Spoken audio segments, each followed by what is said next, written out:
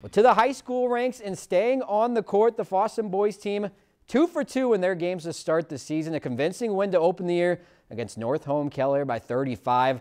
Then on Saturday, a 37-point win over Red Lake. A big reason why the experience the Greyhounds bring back to the table. Junior Karsten Broadley returns as the seniors Brett Sundquist and Hunter Croning.